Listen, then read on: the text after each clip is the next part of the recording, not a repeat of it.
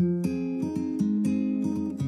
Tim. I'm a third-generation Ontario chicken farmer, and we're here on my farm today.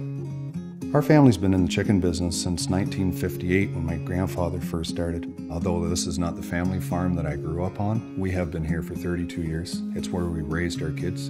And our son has now bought an operation of his own, so he is the fourth generation. It's our plan that our farm here will be passed on to the next generation as well. And I don't think our situation is really all that unique when you consider that over 90% of the farms in Canada are family-run operations.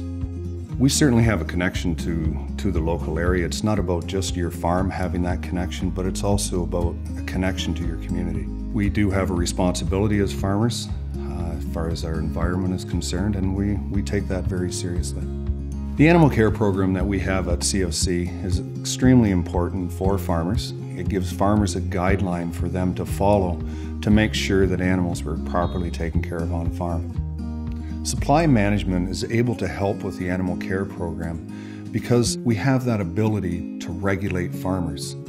The animal care program is mandatory and it's actually enforced by annual audits. The Code of Practice is the basis that CFC uses to develop its animal care program. Individuals that are involved in the development of the code include veterinarians, includes farmers, researchers, and animal care experts. The industry stays up to date with best practices through the CFC, funding projects through the Canadian Poultry Research Council.